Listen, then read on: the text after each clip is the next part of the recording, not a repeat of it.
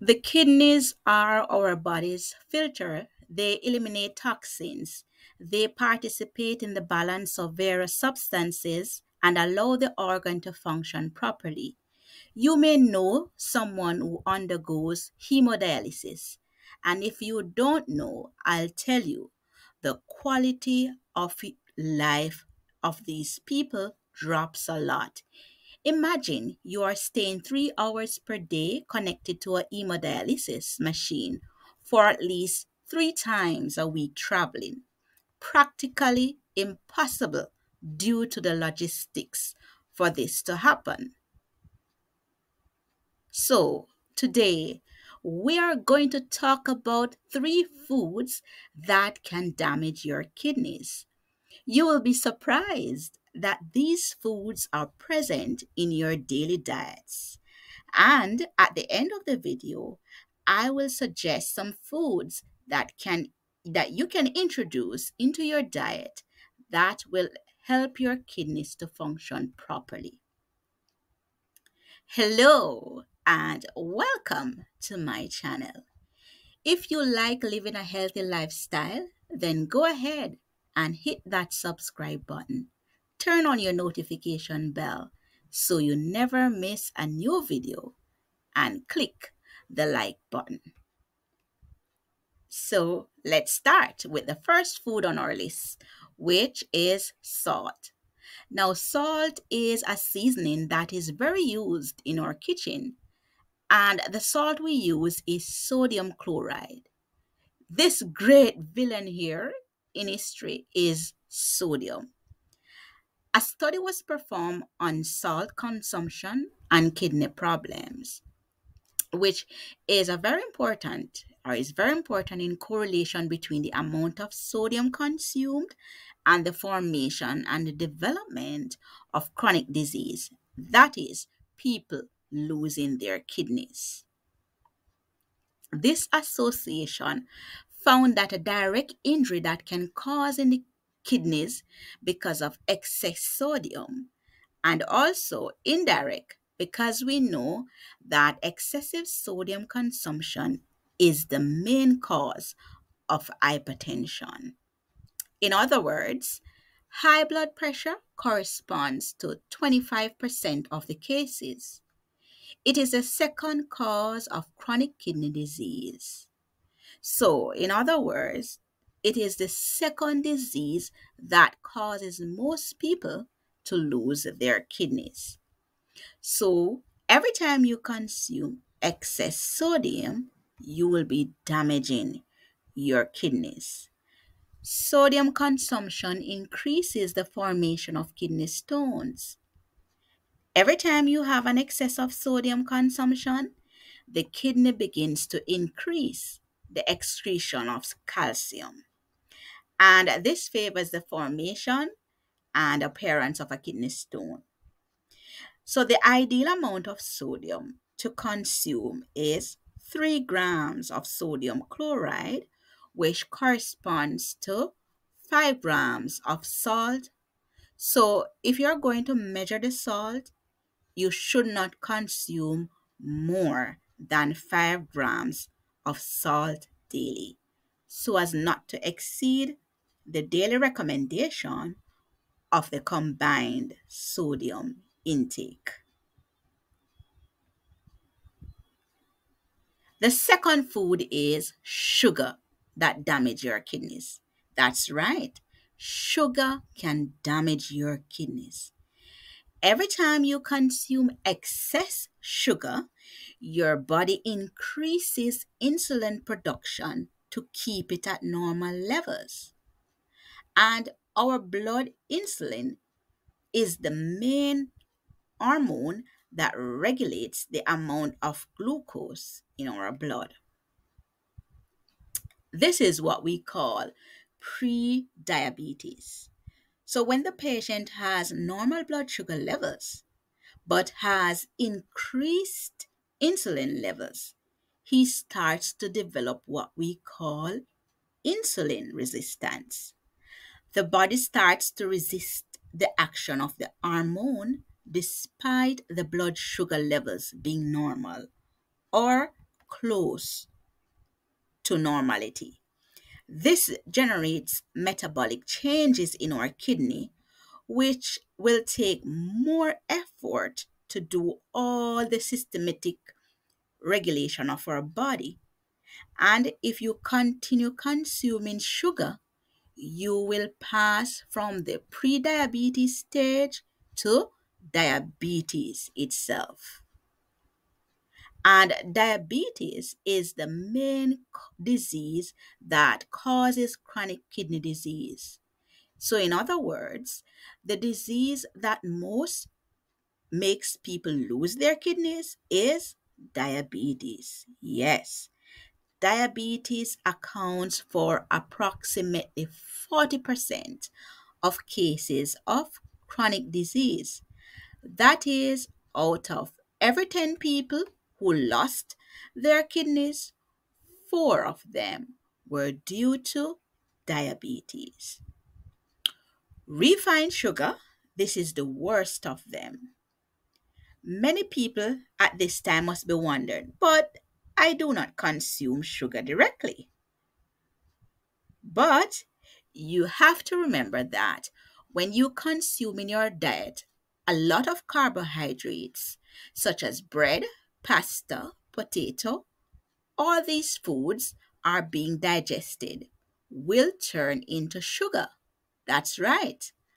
All carbohydrates, when metabolized, they become sugar in our blood. So today, a lot of persons have a diet that is very prevalent in the consumption of carbohydrates, which increases the glycemic levels. That is the amount of sugar in our blood levels that the body is not tolerating. So that is why we have more and more patients with pre-diabetes and diabetes itself. So you can consume carbohydrates, but in moderate amounts. Ideally, you can make a nutritionist calculate the amount that you need. And it is best to avoid excessive consumption of these type of food because they can indeed cause you to lose your kidneys. In third place, the third food on our list that damage your kidneys are the ultra processed foods. And ultra processed food is any food that has added sugar, salt, any preservative, additive, fats that is being considered a processed food. Let's think about this example. Sasha, a 35-year-old woman, makes a one-day menu. She wakes up early in the morning and ends up eating bread and butter.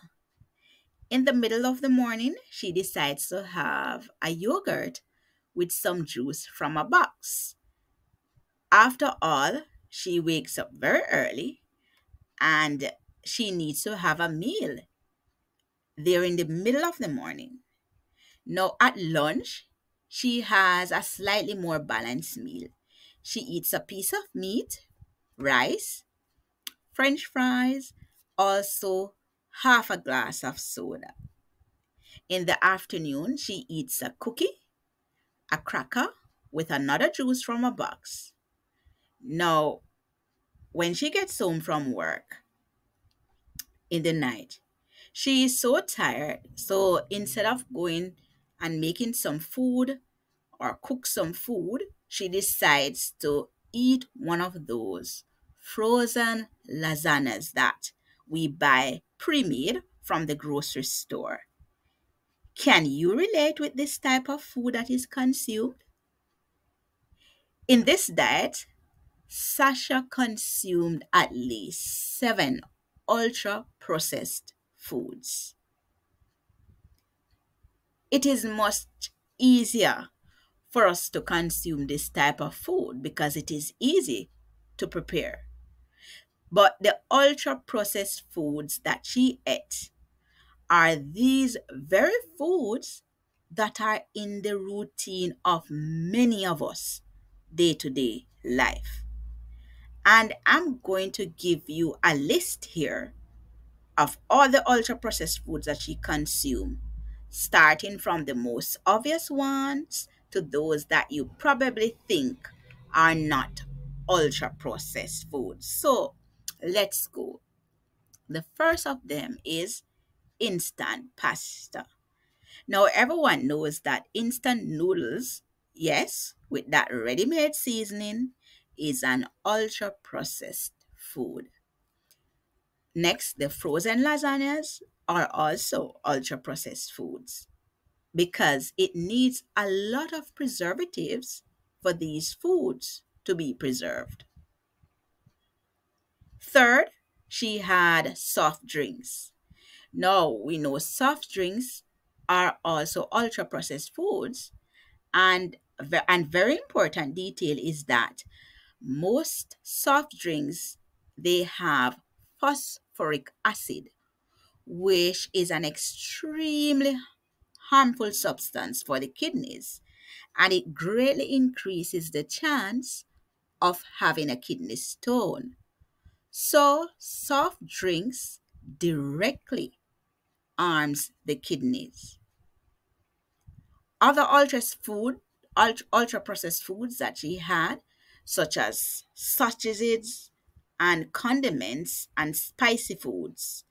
All these other foods, they contain a lot of additives that will harm your kidneys, and also it will increase the chance of having kidney stones.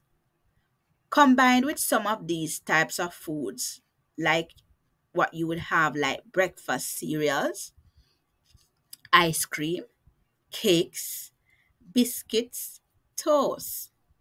Also, sliced bread is considered a processed food because you need to put additives to make this food last longer.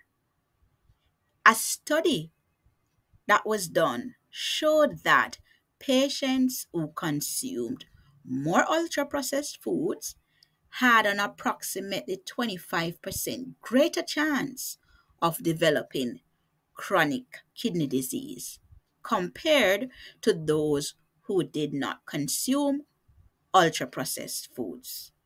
So, yes, we have data from the medical field that prove that these foods are bad for people's kidneys. You must be wondering now, okay, wow, but I can't eat absolutely nothing. So let's replace this diet of processed foods with natural foods, which are foods that favor your kidneys. Yes, your kidney love these foods. Now, the first of them are citrus juices. Obviously, the natural fruit juices should replace the ones that are in the box juices that you bought in the stores.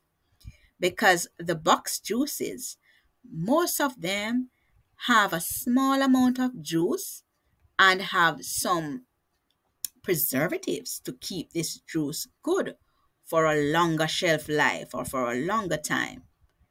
So, if you're going to buy any of these ready made juices, make sure that it is whole because they contain a substance that helps prevent kidney stones from forming and helps your kidneys to be healthy. The second type of food is fruits and vegetables.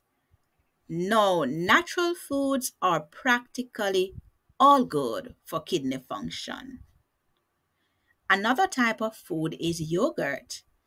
Ah, but yogurt is not a processed food. Calm down. No, you need to look at the type of yogurt. I'm talking about the natural yogurt, not those that have flavors. These yogurts are considered processed foods. Now, the plain yogurt, that one which has milk and yeast, This is a natural food and it can be used as a good source of calcium. It is considered a probiotic food that will help both in the health of your intestine and kidneys. Also, protein sources such as meat, egg, dairy, fish, white meat are all natural protein sources.